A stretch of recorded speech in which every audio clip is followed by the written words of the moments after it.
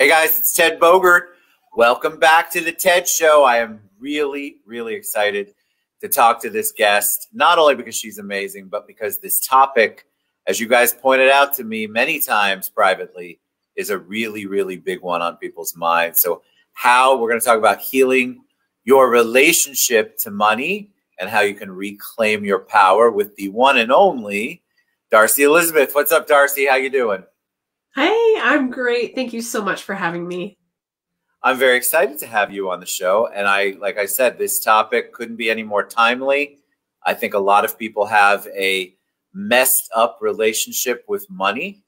And there's all sorts of ideas as to how to fix that. And I'm hoping you can help us heal a little bit. But before we get into that, tell them a little bit about you. Tell the audience who you are and kind of how you got to this place where you can even talk about healing your relationship.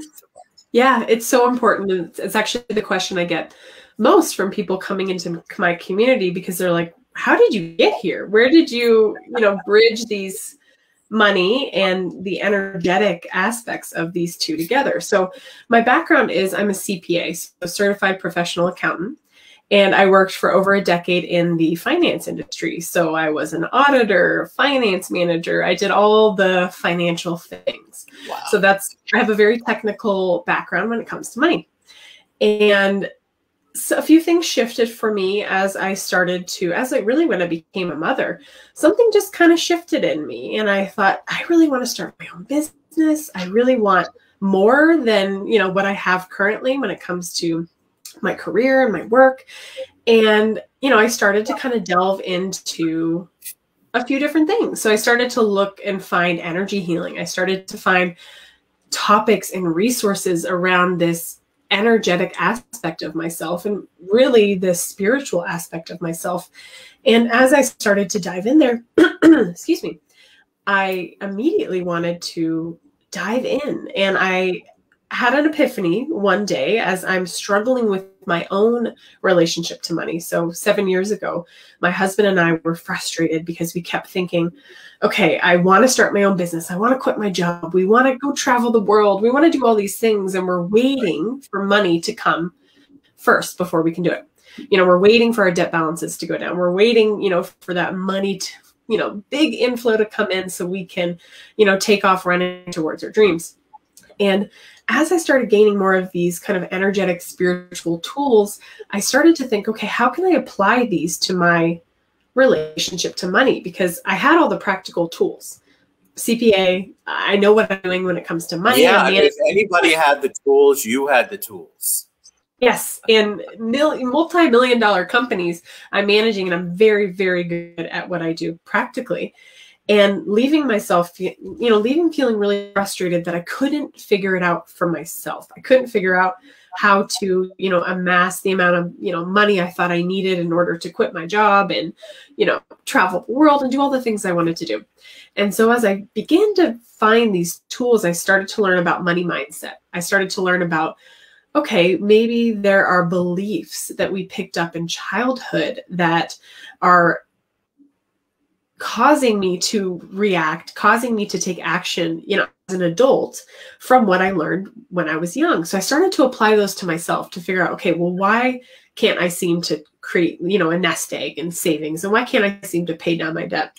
Wow, is that on everybody's mind, right? Because I think people, it's funny when the commercials come on, I've had people I've been watching TV with, they're like, God, I can barely keep my checkbook balance, let alone have a nest egg or money for a rainy day, or listen to some of those professional money advisors who say, well, you should have 2 to 3 months salary, la, la, la. People get frustrated. So what they do is they just check out. They don't even pay attention because they feel like they're already so far behind the eight ball. They don't know how to dig themselves out of it. Totally. And, when we can start, and what I did personally to look at, okay, well, why am I not comfortable in receiving and having this nest egg? Why am I more comfortable in a lack kind of, is it hand to mouth? I think, kind of situation where I don't have anything left over at the end of the month. And why is my body more comfortable there? And you start to kind of peel back the layers and to see why. And 9 times out of 10, it's, from what you experienced as a child. So I took myself through that process.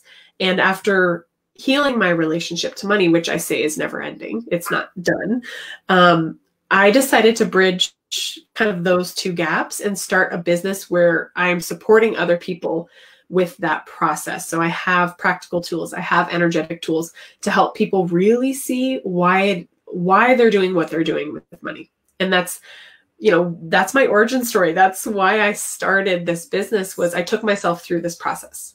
I love that you've been through it. And that gives you so much credence and kudos and credibility. Because I think a lot of people that come out and talk, they have not been through it. You actually dealt with it, dance with the devil, tried to figure out how best to do it. What are some of the things that you see, some of the really big mistakes that people make? And mistakes might be the wrong word. You can tell me from an energy perspective. Yeah. What they do, what they're doing wrong that doesn't allow them to create that nest egg, create the finances, and have a positive relationship to money. So what I typically see is we're looking at what your emotional relationship to money, what that relationship looks like. So when I am working with someone who's having a hard time moving out of a pattern of not being able to save or not having anything at the end of the month, we're looking at that pattern how is that pattern actually serving them, and how are they relating to it on an emotional level? Because when you think of the emotional triggers that come up frequently, maybe it's an argument with a partner, or a gut, emotional reaction when you go to check your bank account balance, pay a statement, pay your credit card, looking at those as clues rather than trying to bypass them. So that's the biggest thing I see people is trying to shove those emotional reactions down, trying to bypass them, trying to stuff them. Maybe it's alcohol, just ignoring them completely, and trying to find ways to actually deal with them in a healthier way and look at those emotions as guideposts, as messages for you as you kind of dive into your relationship to money, because they're going to keep coming up and up and up until they're dealt with. They're not going anywhere. They might show up in a different way, but those emotional reactions, those triggers aren't actually going to go anywhere until, you see them for what they are and what they want to tell you. So in your opinion, your experience, does coming from a perspective of lack versus abundance make a difference? Yes. So, when we're looking at, for many people, because if someone was raised in a very abundant household where things were plentiful, they're probably not even interested in looking at their relationship to money. So probably everybody here is, more looking at it from a lack perspective, because that's what they were shown as a child. And, from birth to age 7 is very formative years. We're like sponges at that age, and we're just absorbing everything around us. So when we think of this kind of lack perspective, a lot of us, it's ingrained literally in our body. The emotional aspect, the patterns, those beliefs are just sitting there, and they're actually dictating the action we take now in adulthood. Even if it looks differently than your parents or caregivers, it's actually a lot of very similar themes when you get down to the emotional component. Fascinating. All right, so tell us what some of the emotional components are. What is it that we are beating ourselves up, not doing right, not thinking right, not focusing right? I know that I can usually tell someone who comes from a place of lack versus abundance overall, not just money, pretty quickly. The energy is completely different. Yes. The person's approach, their facial expressions, their aura, their body language, it is completely different, guys. I know some of you go, Ted, that can't be possible. I'm telling you, when somebody sits in front of me and they're in a place of lack and that's how they live their lives, you can tell the difference. Yes. And it's the lens in which they view life through. You can even kind of think of it as like glass half full versus glass half empty. It's the lens in which they view life, and it affects the words they speak, the thoughts they think, the way that the perception that they have around the situations that are happening. And you can even see somebody go through the exact same almost scenario and someone with more, lack mindset versus abundance mindset are going to move through that experience and take action very differently. And that's kind of the key of being able to come into a grounded space when it comes to your relationship to money and look at that, the root of that lack mentality. So if it comes from childhood, like you've mentioned, if most of it does, this is how we learn, right? And then we don't realize how much we carry from that into our adult lives. But if it comes from childhood, what are some things that people can do to reclaim the power? How can they get it back? What are some steps that they can take to really, first of all, a lot of people have to evaluate and realize that's the issue, because we're blaming everything else, the economy, what's going on in our lives, the relationship, the bank. It's always something else instead of getting to the nitty gritty. So what can people do once they realize, all right, I'm going to listen to Darcie. I think she's right. What are some of the steps they can take? Yeah. So, the first thing is really taking radical responsibility for where you are now. So while, yes, you might have had a parent or caregiver that had a very lack mentality, it's knowing that while you can't change the past, right now where you stand today, you can decide to take yourself somewhere as you move forward into the future. So while that seems small, that piece of radical responsibility, accepting where you are, that it isn't now in your hands if you decide to move forward, is huge. If you aren't taking full responsibility for that, there's actually no moving forward in a different direction. So once you take that radical responsibility, it's allowing yourself to open up to a new way forward with money. And that can start, for a lot of people, that's just starting with journaling, starting to think about, okay, how do my parents or caregivers, how did they react? When it comes to money, you could even look at how they react now. What kind of beliefs do they carry about money? Why do I believe what I believe, about money? Why do I believe that? Why do I believe, or, think in a certain way when it comes to wealth, when it comes to how I receive? So when we're looking at how these beliefs are affecting the very decisions you make that create the financial reality before you, they start to drive that inner journey, and the inner journey of looking at and starting to question and push back on the thoughts that come through. So for a lot of people, I recommend journaling, and then I recommend just paying attention. So what thoughts are you thinking when it comes to money? What words are you saying when, you get the bill in the mail? Are you like frustrated and cursing it? Or are you like, okay, cool, I have power in my house and I love that I'm able to, receive the money I need to pay for it? And just starting to shift yourself in really small ways can make a huge difference in how you approach money. And of course, it's more of the surface level. You can go so much deeper, but if you're just starting out, just journaling and paying attention to what you're saying and what you're thinking are huge indicators to what the beliefs are underneath the surface. I have had a conversation recently with someone that I know incredibly well. And I finally said to them, why is it always that you are waiting for the money to dry up? Because people actually live like that.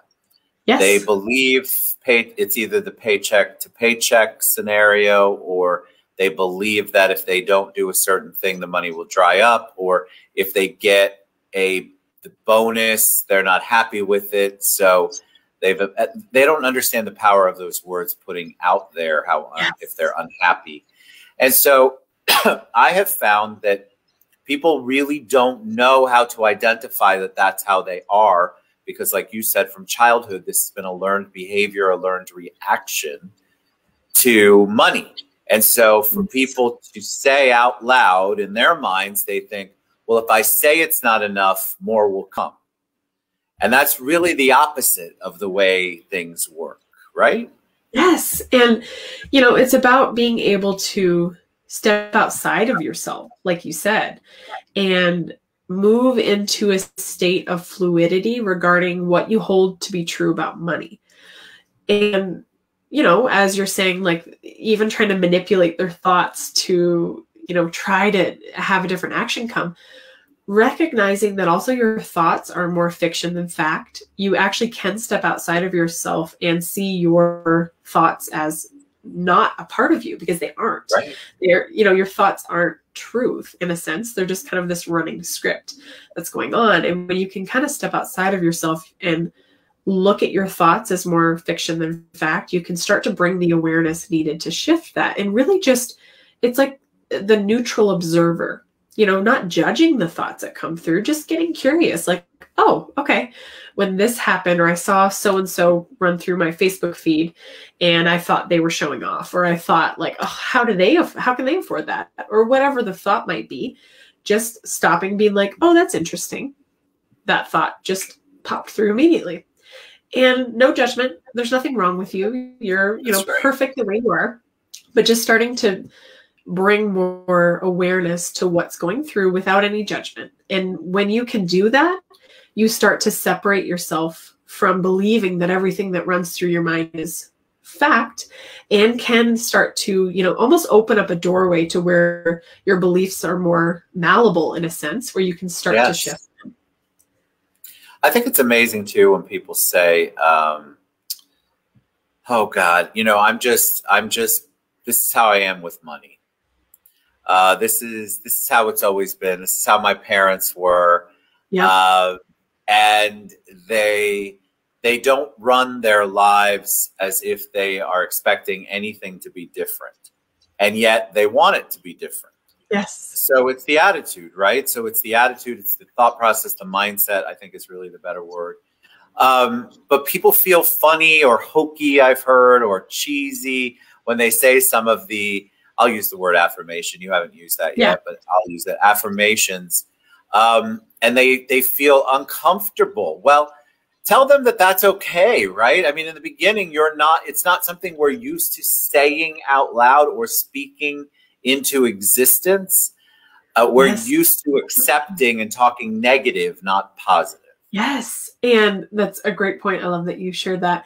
So when you're starting to talk differently, when you're starting to think differently, of course it's uncomfortable, because you've always been in your comfort zone when it comes to money. Yeah. So when you think of, change and growth are outside of your comfort zone. So when you're looking at your relationship to money, you kind of want to get a little uncomfortable. You want things to feel a little different, because where you are now, that comfort level is keeping you in the same patterns. You're going to keep seeing the same patterns, and not that they're wrong, but if you want to experience something else, you have to change something, whether that's, your actions, but also in line with that, your thoughts, your beliefs, and allowing those to be aligned together, because otherwise you're going to just keep seeing the same things over and over and over again. So yes, it is uncomfortable as you start to move through this work. And it's especially uncomfortable as you start to dive in through the emotional aspects, but there's so much more on the other side. And there's so much, such a different experience that you can have as you move through that. And it's allowing that to be bigger than the temporary discomfort. So true. All right. So before we head out, people asked about energy healing. Energy, you mentioned it, but of course people do their due diligence and they looked you up when I tagged you. Tell us a little bit about what that is. I was blessed enough to experience that. We had a great session. I don't remember when that was, right? It's been a while. Yes. And it's amazing. Like during the really height of the pandemic. Yes. Tell us what energy healing, energy work actually means.